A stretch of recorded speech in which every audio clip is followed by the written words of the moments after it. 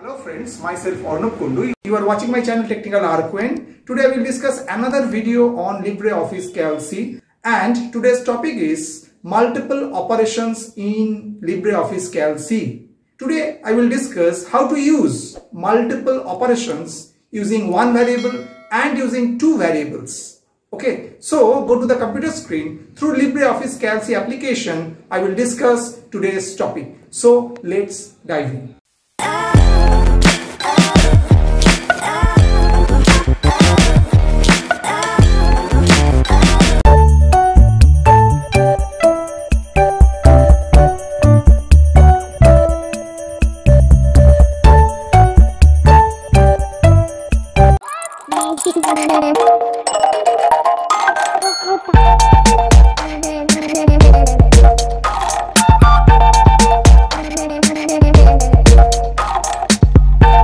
So friends, I'm just within the Calc application, which is a LibreOffice Calc, and here I will discuss two different examples on multiple operations. One is multiple operation using one input variable and another is multiple operations using two variables, right? So for the using one input variable, what happens? Suppose there is a table is given. What the table is given? Some principal amount, rate of interest and number of years, and we just calculate the simple interest. What is the formula of the simple interest? Just multiplication of principal amount, rate of interest and number of year and divided by 100. So we got this result 2250. So this is the formula. This is a D3 cell, multiply D4, D5 and divided by 100, we got 2250.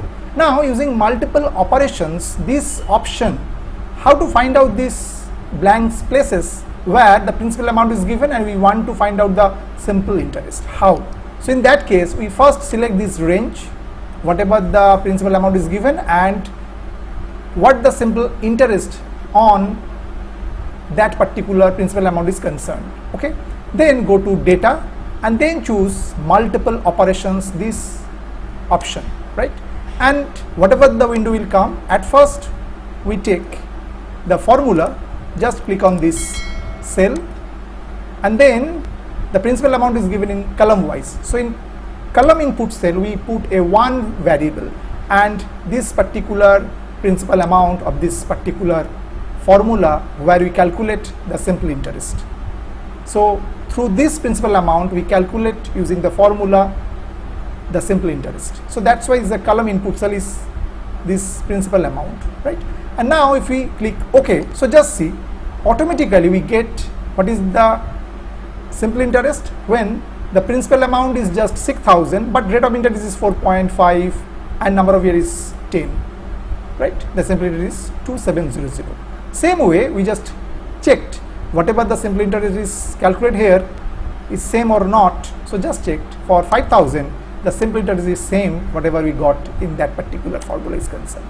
So in that way we can use these multiple operations using one input variable and we can find out the other simple interest. Don't need to go for every time you change it into here or like that, right?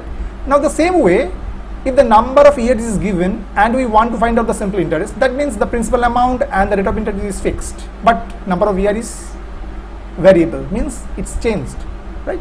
And if it's changed, so simple interest will be changed in that case, right? Same way we select this range from the number of years and the places where we want to find out simple interest and then go to data, choose multiple operations option. Same way the formula is this cell 2250, that means D6, and then same way this will be in the column. So what is the part? The column is the number of year. So in that way we go to that part, column input cell, just choose the number of year, okay, and then press OK. Same way if the number of year is 7, principal amount is 5,000 and rate of interest is 4.5, simple interest will be 1,575 and in that way we calculate the other simple interest also. Also we check here if the number of year is 10, like that the simple interest is 2250, right? I hope you have understood how to use these multiple operations using one input variable in LibreOffice Calc.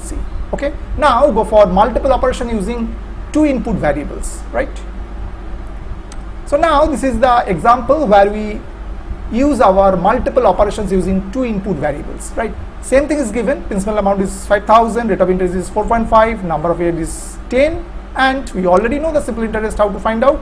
This 3 cells value multiplied divided by 100. We got 2250. Now we're using two variables. How? If the rate of interest is 3.5 and the principal amount is 6,000, what will be the simple interest? Means if the rate of interest is 3.5 and principal amount is 6,000, so what will be the simple interest?